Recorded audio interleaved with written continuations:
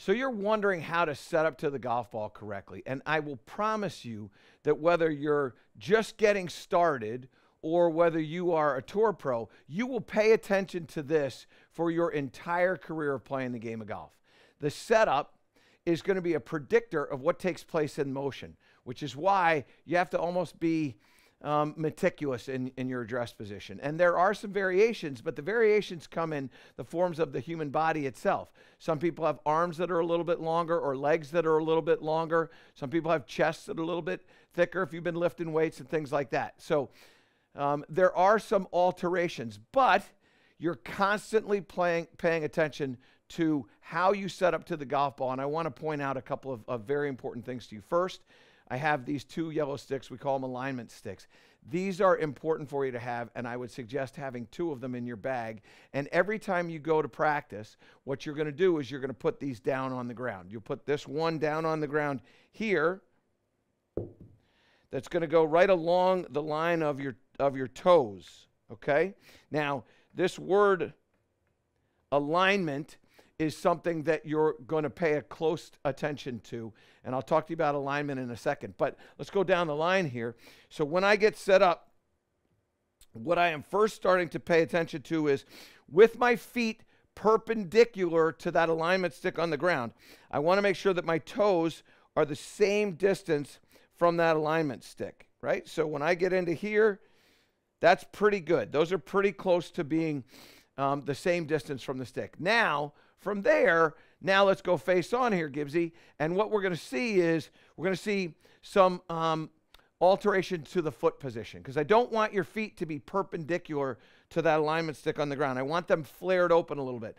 The back foot is flared open just a fraction. And so what I would say is that if your middle toe in your foot is there, you're going to move it over so it's now to the big toe. So this is a simple thing. This is a simple adjustment. There's the middle of my toe box, right where the middle toe is, and I'm going to move that over so now it's in line with that alignment stick is in line with the big toe. So you're just moving it 2 toes open, not a tremendous amount. With the other foot, what I want you to do is I want you to do the same thing, only this time when you open this up, I want it to be the entire toe box open to that address position. So we go here and then open that up, and now it's right in line with that instep right there. Do it one more time for you. So there it is there. Now you open it up so that entire toe box is outside of that. And that's how you're going to set that up. Now, what that's going to do is because of the fact that the lead foot is flared out more than the trail foot, it's going to give the illusion when you go down the line here, Gibbsy, that the feet are now open to that alignment stick on the ground. But that's the illusion, because what you're really looking at, go back to the down the line, is the heels. And so if I put this on my heels right here, you're going to see when I get out that those are pretty much parallel to one another, okay? When you start paying attention to the alignment of the feet, the heels are something that you're going to want to pay attention to, not necessarily the toes, okay? So as you flare those out, it's going to look like it's a little open, and that's exactly what we want it to look like. So we get in here like this. You get your distance from that. And at this particular point, by the way, you don't need a golf club or a golf ball. All you're working on is getting your feet in the right spot. So you're here, and then you flare that out just a little bit, and you flare that out a little bit more. Okay? Now, here's the other curveball to this. This distance of the feet is going to change with the golf club that you have. So if I have a wedge or a pitching wedge, 9-iron, something like that, my feet will be a little bit closer together. And when I have a driver, my feet are going to be a little bit wider apart, okay? And I'll explain that to you in a moment, but just need to understand, it's not the same width of stance with every single golf club. It's going to change. It varies. And I would love to tell you that there's an absolute for each individual. There's not.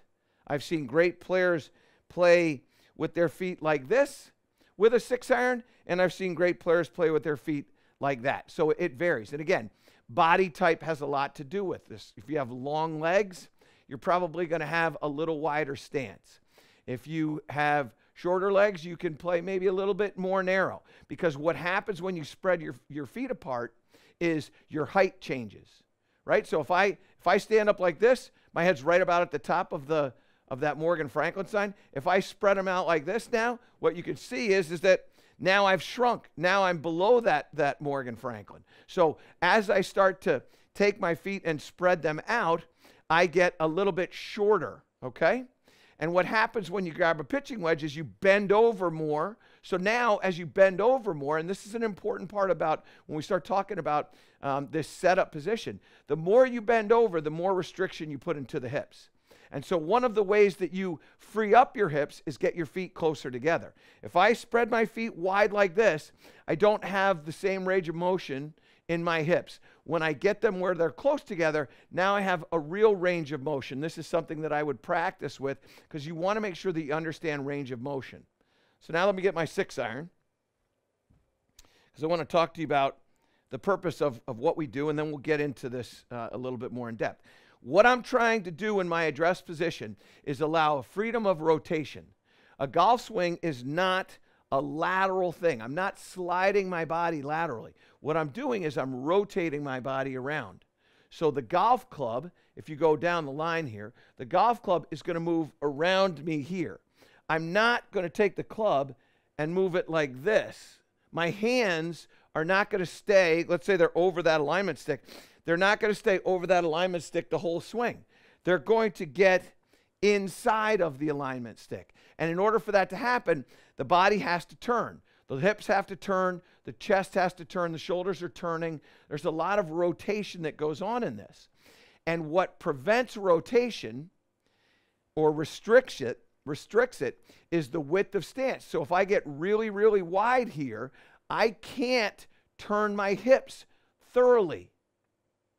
And so what we do is we go, okay, if I have a short club, I need my feet to be closer together, because when I bend over more in the down the line view, if I bend over a lot, now I have a restriction again. So restriction is going to come when I'm bent over a lot, or in the face on when my feet are wide. And so what I want to do is I want to set the bend in the hip. I want to set that based on the club that I have, and then also, too, the restriction that is established by my setup position, whether it's the bend or it's the width of the stance. So when I'm sitting here with a pitching wedge, and I'll get a pitching wedge for you. So when I set up here with a pitching wedge, now what happens is that I have a lot of bend. Down the line, I have a lot of bend here. And you can see that angle that I have in my back is quite steep here. I'm bent over quite a bit. If I go to the 6-iron, I'm not bent over quite so much. I'm a little bit taller right here. And as a result, in the face-on view, when I have a 6-iron, this is sort of the middle of the road stance with your feet. And they're and again, this is just a random thing to say, because I don't know exactly what body type we're dealing with. But they're about the width of the shoulders.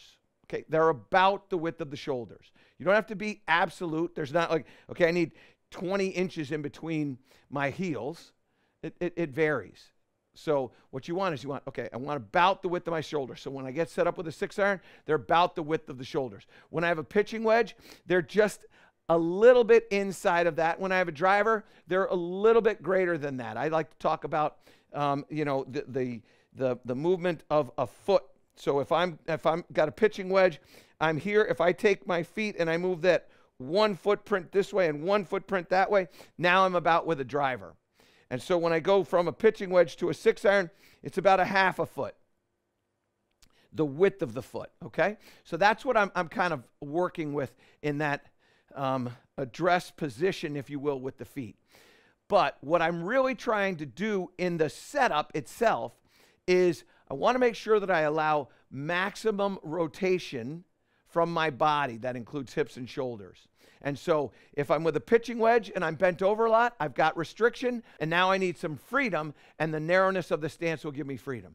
Okay? If I'm standing a little bit taller, like with a driver, now I have maximum freedom. Well, now I need a little restriction So I'm going to get a little bit wider with my feet. And that's going to allow me still to be able to get my hips to turn the amount that I want them to turn, the shoulders to turn the amount that I want them to turn. So that setup position is going to be vital. And now I want to talk about one final thing, and that's something that we call alignment. So in the down the line view, when I start talking about alignment, what I'm talking about is this. And this is, again, we're making little rough estimates. This is not absolute perfection. There's some plus minus in this. But when you get going here, the toe line, or that yellow line on the ground, should about be parallel to the knee line. That's one of the alignment lines. And then you have the hip line, which is, again, about parallel to that on the ground. And then you have the shoulder line.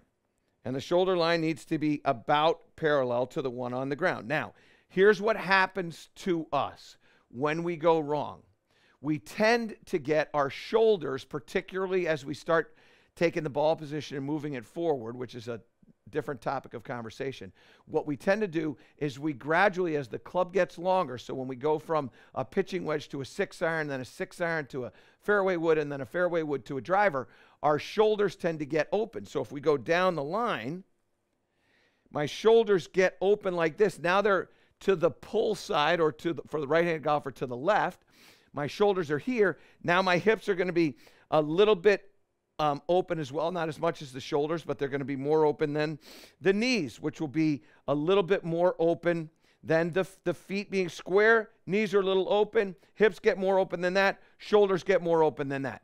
And what I caution you to is paying attention to this, because this will create some real problems in your golf swing. So when you're paying attention to a proper setup position, what I want you to pay attention to is the width of the stance, and then also to the alignment of the lines of the body, the shoulders, the hips, the knees, and the feet. Now, finally, we get into weight distribution, or the balance here. And so when we go down the line, here's what I want you to pay attention to. I want you to pay attention to the front of your shoulder. So when I set up here with the front of my shoulder, that alignment stick is roughly hanging down, and it's roughly in it's not quite in the middle of the feet. It's sort of towards the balls of the feet, just because of the way my body is. Everybody's a little bit different. When you drop down into the bends, what I want you to do is you're thinking about bending two things. You're going to bend in the hips, and you're going to bend in the knees. So what I want you to do is I want you to bend in the hips by letting the hips go backwards as the shoulders go down.